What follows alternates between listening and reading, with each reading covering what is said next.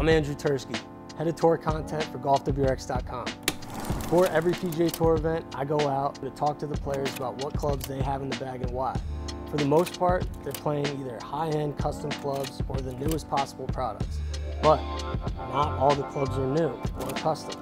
Sometimes they're playing with used clubs that are actually available to you for a high value. They're about 5 to 10 years old, sometimes even older. I call these clubs the modern classic.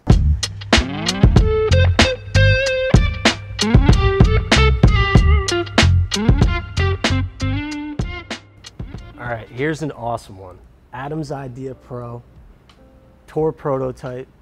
Bernhard Langer, two-time Masters champion, still to this day is playing this hybrid. What do you got on this? I'll tell you what, it was very interesting with those. Everybody was trying to match those after they came out. Right. And every manufacturer was like, hey, this is just as good as the Adams. This club is hot off the face. It feels soft. It definitely stands up like distance-wise compared to a modern hybrid. The only thing I'll say is, if you're like me and you're nervous about overhooking a hybrid, this probably isn't gonna fix it. But if you're more in that range of like a 5 handicap up to a 12 handicap and you're working on getting that ball to turn over right to left, this thing is absolutely money. It goes really far and you're getting it for an absolute steal.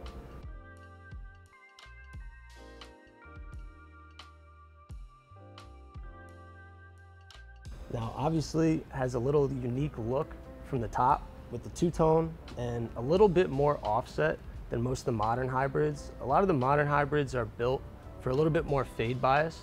Now, back in the day, they actually worked pretty heavily with pros, getting exactly the look that they wanted.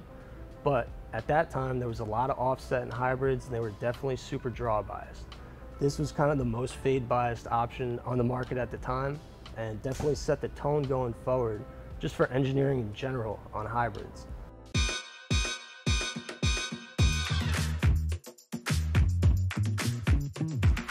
All right, Cliff, Adam's Idea Pro, 2 of them in Bernhard Langer's bag, 2-time Masters champion, no big deal.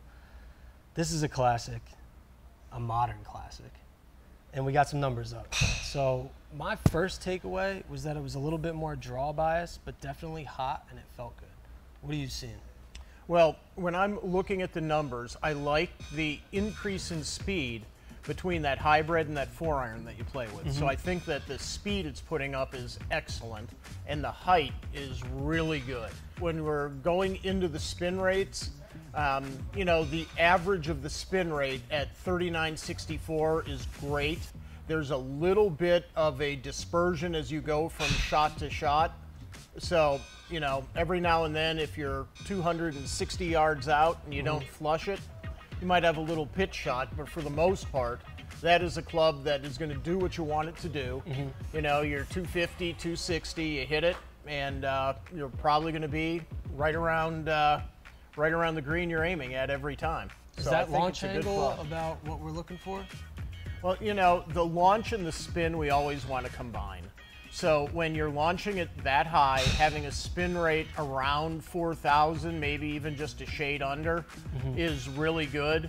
If you were to be a 10-degree launch, we'd probably want to see 45 or 46. So it pairs up nicely, the spin and the launch together, for how you swing the club. And we see that throughout the bag with you, that you're a little higher launch and a little lower spin. When you hit the shot you like the best. So it would be a good club. Okay. When I look at the side spin, like, my concern was a little bit overhooking it. Is that concerning to you?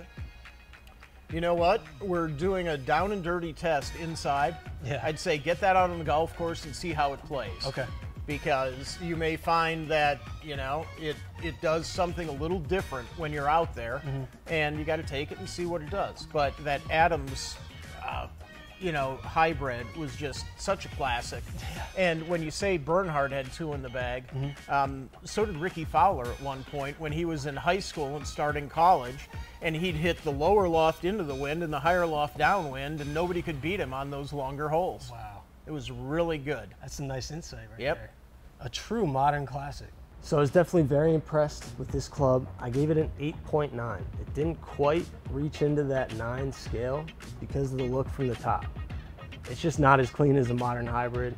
It's not something I would go onto the modern market, like the current market of hybrids.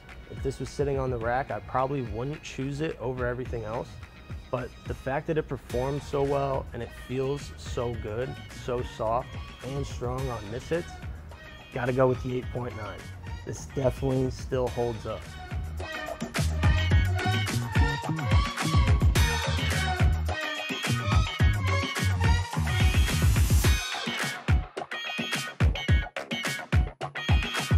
We got the TaylorMade Rocket Balls RBZ Tour Head.